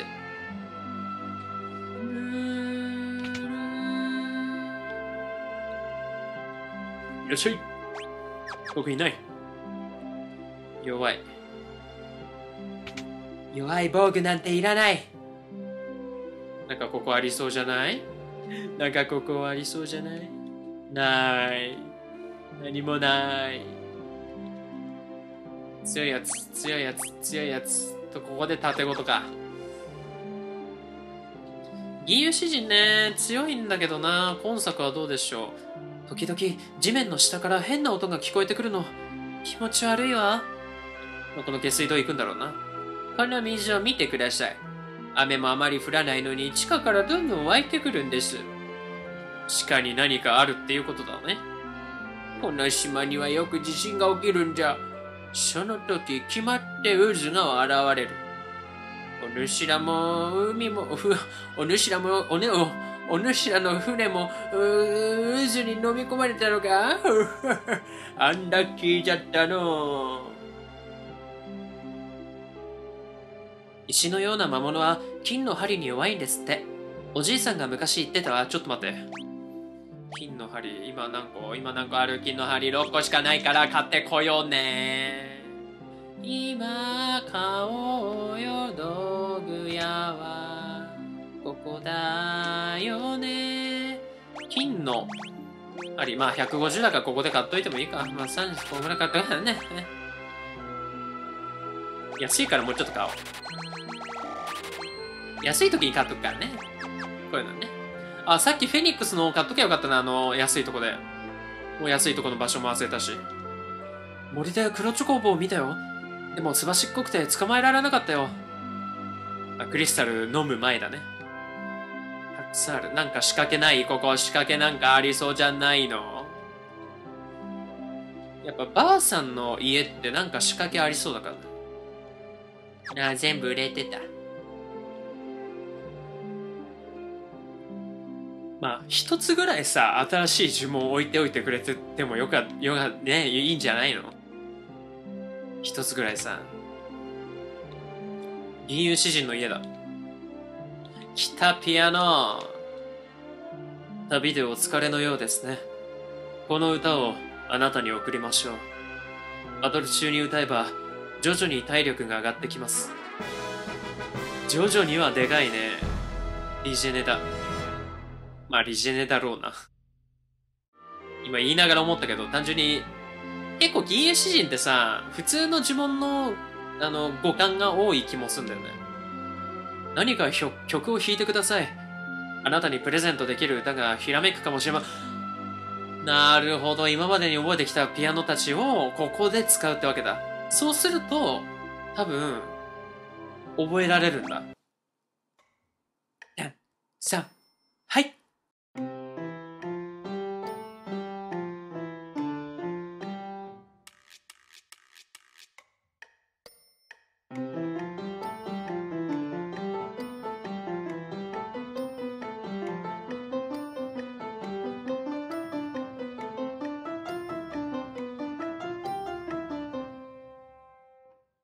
すごいね。両手弾きでちゃんとオクターブで弾いてるわ。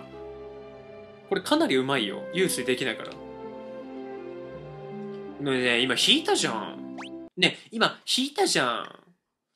プレゼントしろよ、曲。弾いてただろ、この、名演を。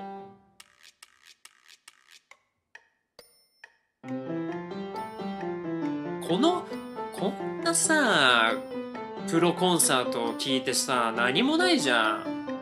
ねえ。それじゃ警察いらないっていう話だからね。なんかくれよ。この見返りによ。あ、おい。しけてるな。何にもなかったわ、じゃあ。結局。何もない家だったわ。待って。これさ、待って。他に行くところあるってこと？ちょっと待てよ。これどっかから行けるんだな、多分。ここ、いや、ちょっと待って、ここ怪しいんだよな、普通に。ちょっと待って。いや、なんかあるはずだ。なんかね、ユースイの直感がそう言ってる。ここ、なんかないか？いや、なんかさ、地下がどうのこうの言ってるでしょ？地下があるはずなんだよ。どっかから行けるはずなんだよ。なんかないかな？だってさ、地下からどんどん湧いてくる、地面から聞こえてくる、地面に行ける場所ってあるか？だってここからさ、何か入れるわけじゃなさそうだし、かといってこの街には、もうないよな。でもさ、この左上とかちょっと怪しいんだよね。ずっと思ってるけど。いや、街のそのさ、街のこのトロフィーがさ、トロフィーっていうかこのオブジェがさ、怪しいんだよな。え？いや、どこに行くんだこれ。黒チョコも持つじゃん。ちょっともう一回さ、この島、ちゃんと見てみようか。見逃してるのあるかもしんない。ここの島も、なんでこんなにチリチリにあるのかっていうところも気になる。単なるお飾りだとしてもちょっとありすぎるんだよな。これが何かヒントになってるかもしれない。うわ、どこだ？どこに行くんだこれ。どこに行けばいいのかな。ゆっくり探してる暇もないけどね。なんかここら辺とかさ。あ、待って。あそこなんかある。くぼんでる。くぼんでる、この上。この上くぼんでる。ちょっと待って。今行くからね。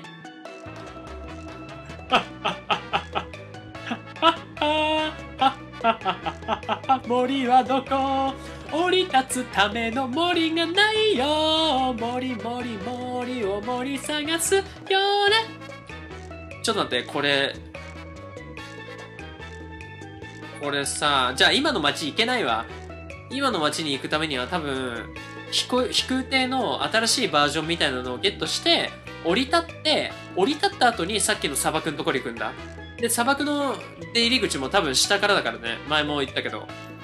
そういうことだ。じゃあ今行けねえんだ、そこは。地図をよく見ろ。だってさ、これさ、いや、多分これね、どうかな？船なくなっちゃったから、もうシドのところ行くしかないかな。で、まずシドがどこにいるのかっていう話はちょっとあるんだけど、忘れてんだけど、ちょっと待って。シド。いや、ちょっと町の名前で覚えてねえからな。オルス城。タイクーンかオルスだよな。